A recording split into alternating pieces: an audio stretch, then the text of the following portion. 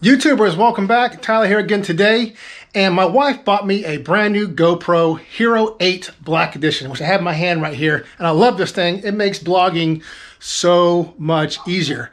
I don't have to hold my hand way out like this, like I do with these cameras right here. Very easy. The image stabilization is great, and I figured today it'd be a fun video on the old S10 to go ahead and see exactly how much lift this guy has with 1.52 rockers according to the cam card, and see exactly what it is with the lift with the rockers on there. Let's get started.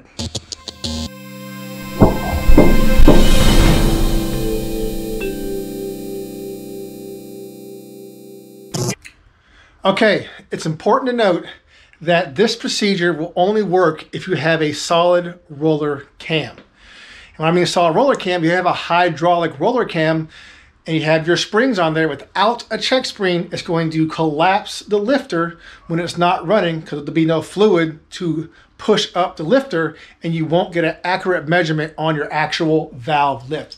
We're not actually doing like actual cam lift, we're doing more of what's going to happen at the valve event, which will really show you exactly what lift you're having in your motor.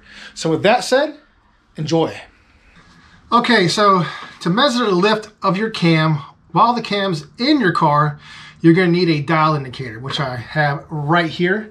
And you need to put the tip of that dial indicator on the most level spot of your retainer. Now my retainer kind of goes up like this, and I made sure that when it goes down, it kind of moves down to the lower lift side. So I know that I'll at least have that much lift with a little more. If it goes up this way, it's going to indicate that you have more lift. So let's go ahead right here and I'll show you exactly what we're going to do. Okay, so what I'm going to do right now, I'm going to turn the motor over. And you're going to watch this. At a certain point, that needle is going to stop going around and it's going to kind of hover in one position.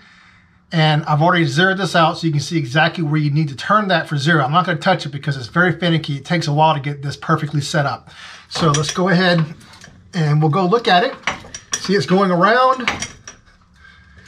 And once you get at the top of the lift, are we still going around? Oh, right here. Here it is, see?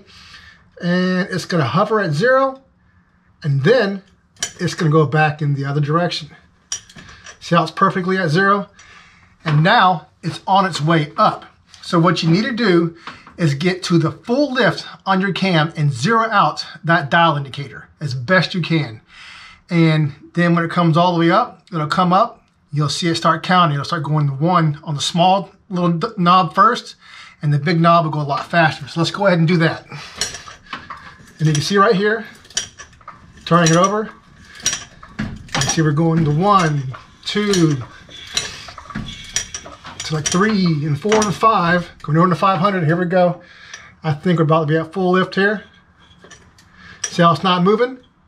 We're on the bottom of the lope.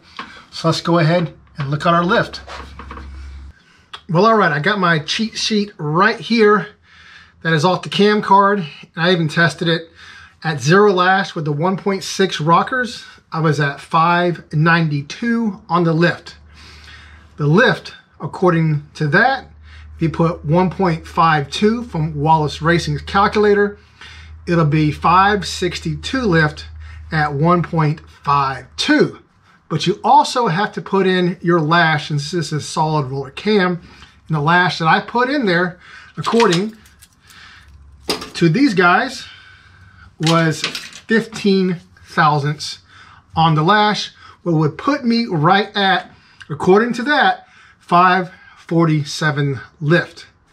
But the actual ish lift, according to the dial indicator, is 555 thousandths lift, which is actually not bad. And we know we're probably pretty close to that because a little head of that went downstream on the retainer. So we know that we're probably right at that area. And the heads, that's a good area to be at, because when we put these heads on the flow bench, they flowed 264 CFM at 550 lift. So we at least know that we're getting the full benefit of these heads with this cam, with this lift. That doesn't mean that it will be worse if you put more lift on it. I just know that I'm at least getting the full benefit of these heads with this cam, with this lift. So that's pretty much it. I hope you guys enjoyed this video. This is my first GoPro Hero 8 Black Edition video. More to come. I'll see you guys next time. Peace.